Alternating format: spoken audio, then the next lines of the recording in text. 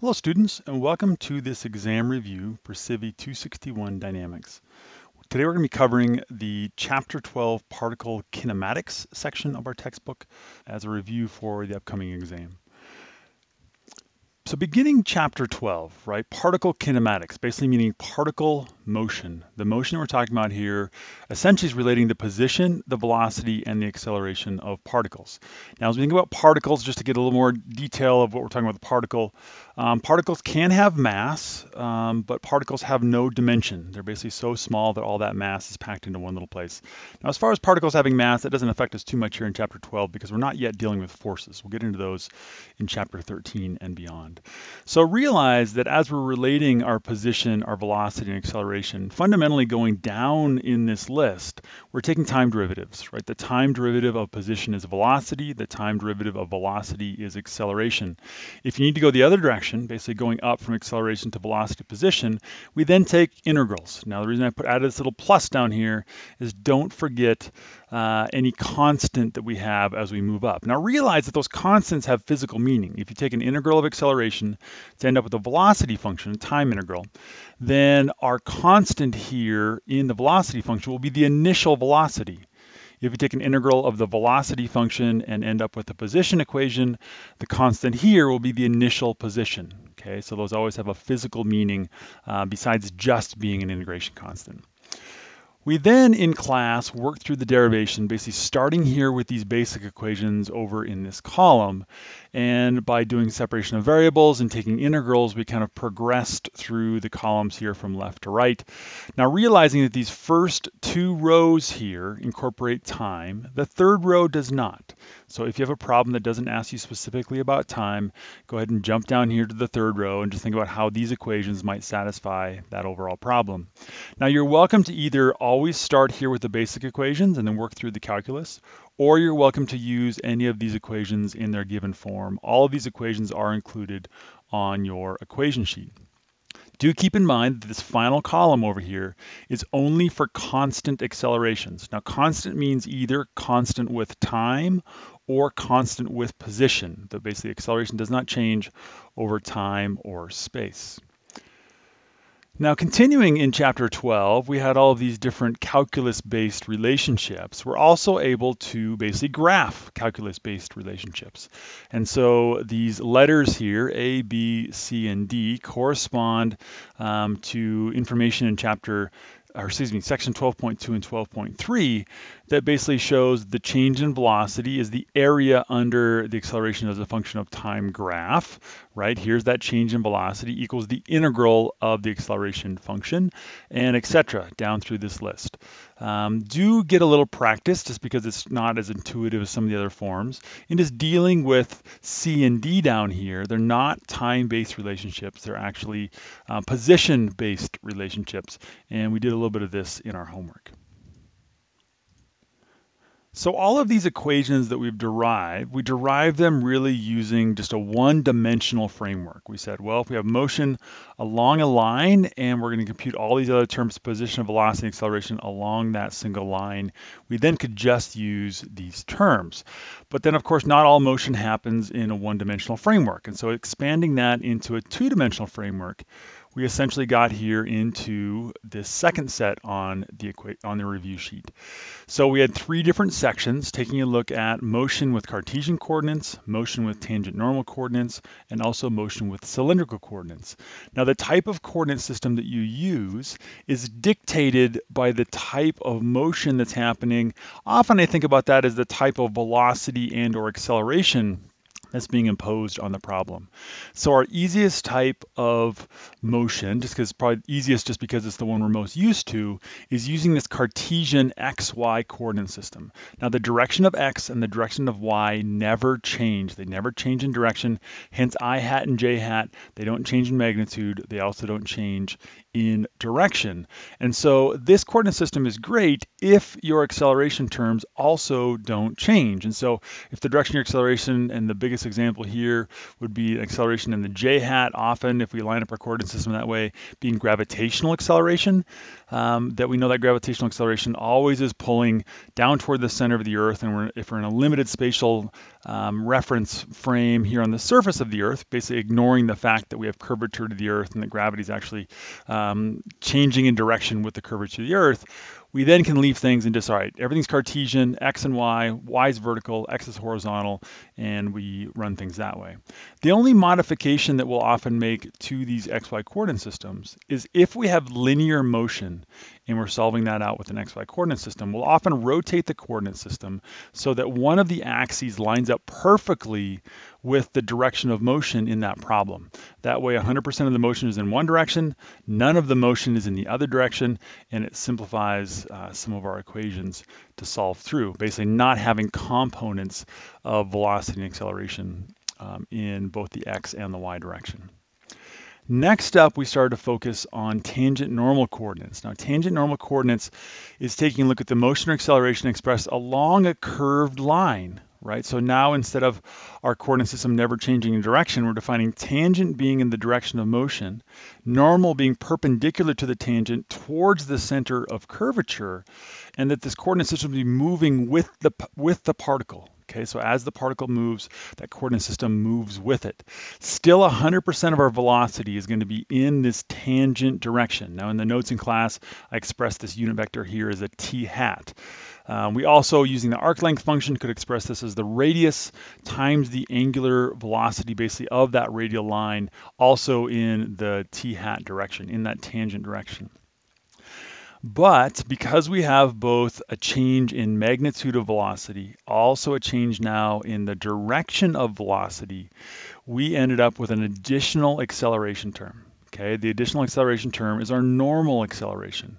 Normal acceleration is expressed as the time rate of change of the direction of the tangential axis system, basically. Or you can think of it, the time rate of change in the direction of the unit vector in the tangent axis direction. The most common form we have for that is v squared over rho. That's the one that we use probably 90+% of the time. But also note, if you have things expressed in terms of the angular velocity, in this case it's written as beta dot, that we can have these other equivalent forms. These all have the same units. It'll be a length per time squared, no matter which of these normal acceleration terms you use.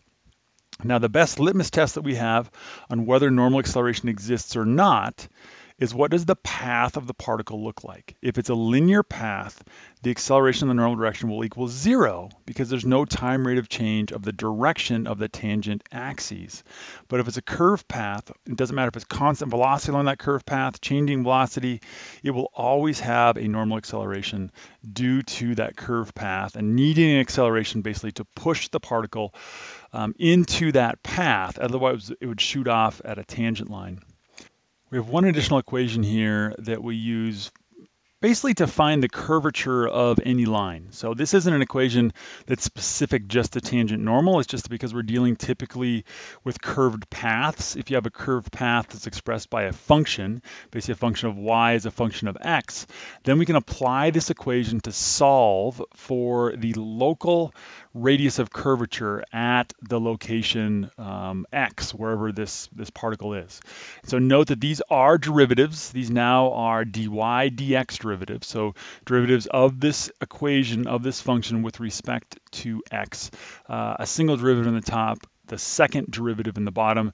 Note that the second derivative in the bottom is the absolute value of that second derivative. And so if the second derivative came out to be negative, you just change it to a positive. In the top, it's kind of the same thing because you end up squaring that first derivative. And so they end up both being instantaneous values of the first and second derivative at the location x. Then the last coordinate system that we got into was cylindrical coordinates. Now, cylindrical coordinates are expressing motion in systems that basically rotate around one single point. And so there's some kind of a position vector r that comes out from a single point. Now, here we define r as going in the direction of our our vector, right? Our position vector from that fixed point of reference out to our particle location and continuing out in that direction. Theta will always be expressed in a direction perpendicular to r and going in the direction of motion. And so we talked about that if we have circular motion, then the tangent normal and the cylindrical coordinates kind of collapse onto one another. The only difference is that the normal axes in tangent normal and the r axes in cylindrical, or r theta, are going in opposite directions. It turns out that theta and tangent are going in perfectly the same direction, which is the direction of motion. And so these terms got a little bit more complicated because no longer are one of the axes system, or one of the axes lined up with the direction of particle. They're actually more reference to the origin point, the reference point in the system. So now we both can have a time rate of change of that position vector, basically looking at how quickly something is moving in or out away from this origin point. And then the other term that we have is r times theta dot, which once again is using that arc length function, looking at basically the velocity perpendicular to this vector, dependent upon what the angular velocity of this vector is. Okay, so that's assuming once again that this is my position vector r. Our equation then got a little bit more complicated as we took the time rate of change of this velocity. Things kind of expanded out, and the reason they expanded out is because of the product rule in calculus. And so if we have two different vectors that both can change in magnitude and or direction, we then have to take the product rule of those. And in this case over here on the right hand side in the theta direction, we have three different terms: r, theta dot, and also the unit vector in the direction of theta, here written as e hat theta. All three of those can change with time. And so by expanding all those out, the derivation is in your book, and then collecting terms back in, isolating those terms in the r direction, we end up with r double dot. So the time rate of change of the time rate of change of the radial velocity, it's the second time derivative of this radial position, minus r times theta dot squared, all of that in the r direction, plus r times theta double dot, once again, a term that comes from the arc length function. If theta double dot is the time rate of change of the angular velocity, it's the second time derivative of the radial position theta. So that times r gives you a acceleration perpendicular to this r vector. And then additionally, collecting terms, a 2r dot times theta dot. Okay, so not expecting you to memorize that entire equation. It is on your equation sheet. But we just plug in all the non-zero values to compute how much acceleration in the r direction, how much acceleration in the theta direction. So as you study for your exam, beyond just learning how to operate across these three coordinate systems, I would encourage you to make sure that you can differentiate what kinds of problems we solve in one coordinate system versus what kind of problems we solve in another. As you've been asked the questions during class associated with the sections that are on each coordinate system, it's been pretty obvious which one to use. But including that learning exercise that I gave you, that gave you the 8 different problems to take a look at and select the best coordinate systems to solve each problem with. And it looked like in there that most people struggled with differentiating when they'd use tangent normal and cylindrical. So make sure that you set up enough problems that you have a solid understanding of when to use one versus the other. All right, the last two sections in chapter 12, 12.9, which was, I guess these are actually in opposite order, 12.9, which is constrained motion, and 12.10, which is relative motion, are different but related to the previous topics. We actually, on both of these sections, both 12.9 and 12.10, will use mainly a Cartesian coordinate system, and the reason that we use that is because we don't want a coordinate system that's moving with particles. We want a coordinate system that is just locked in place, and no matter which particle you're looking at, where it is in space, we're using the exact same coordinate system to reference that particle, whether it's its position, its velocity, or its acceleration. And so the Cartesian coordinate system fits that bill. Now, there are two different ways to solve problems in constrained motion. depending on which semester you've taken this class, we may or may not have covered both of these. But essentially, one of the ways to solve is to write an equation for the length of each cable. And that total equation basically is starting at the roof and working all the way around the whole thing. Fundamentally, the length of each cable won't work. Now, as you're drawing coordinate systems for that kind of computation, it's easiest if you basically draw horizontal reference lines. In this case, nothing above this line would change in length. And so this could become our datum.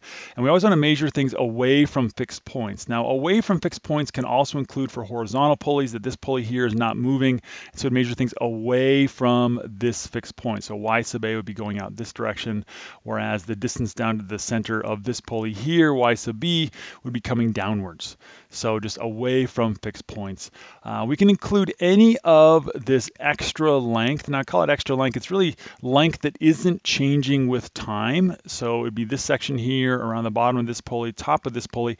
Actually, the full distance from here down to here, because both these roof and floor are not changing in location, all the way here to this red line.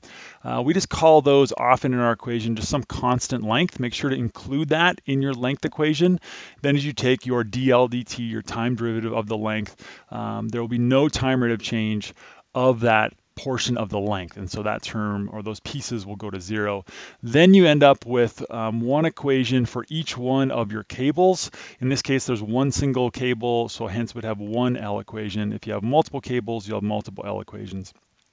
And work through those equations to find the ratio of your desired velocities.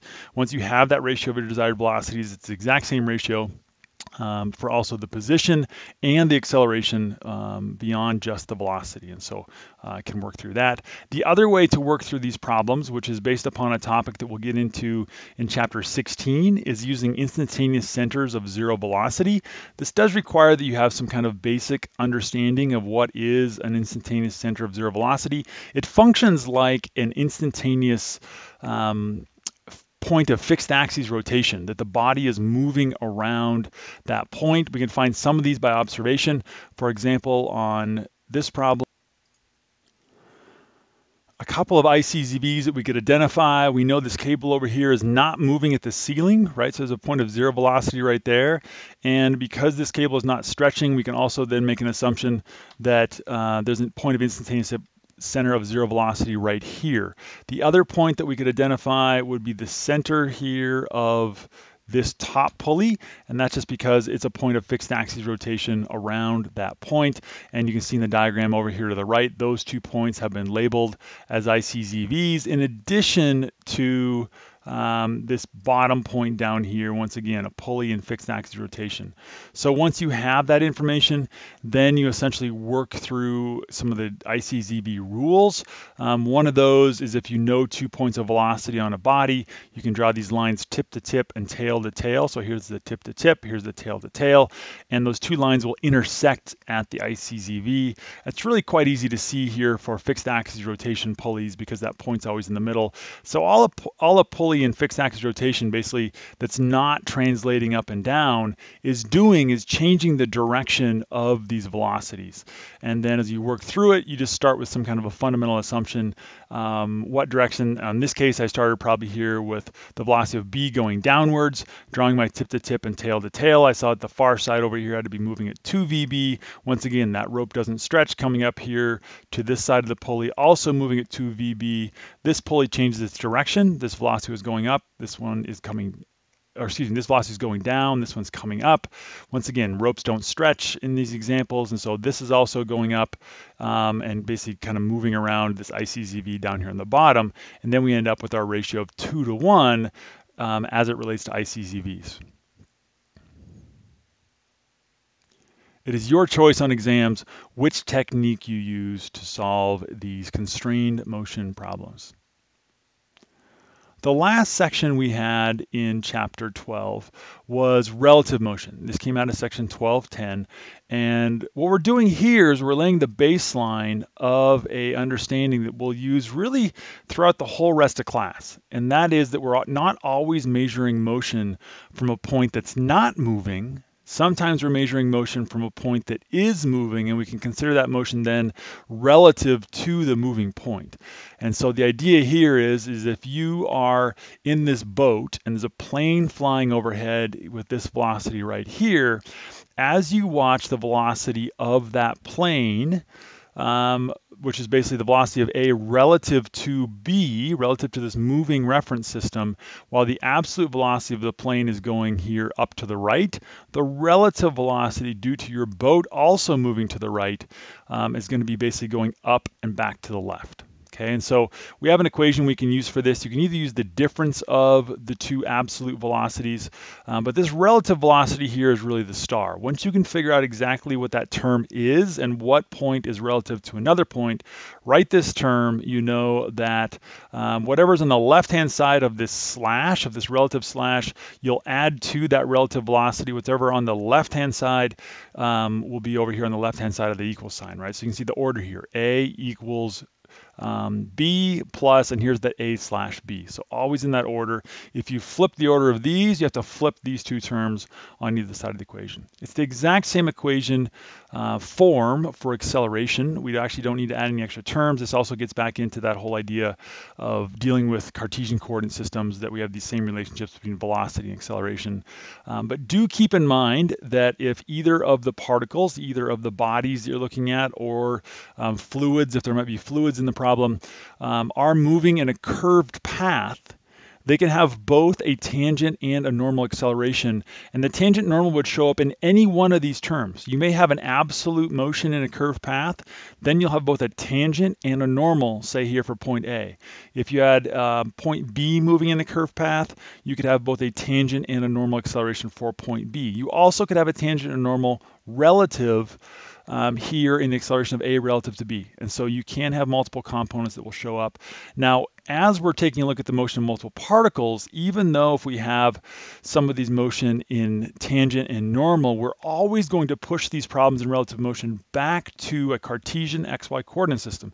The reason for that is our Cartesian XY coordinate system does not change, does not move with the particle. So another way I could say that is that the tangent normal coordinate system, say here of this plane, right, the tangent would be coming up this way, is not the same as the tangent normal coordinate system for this boat, where the tangent would be coming out this way.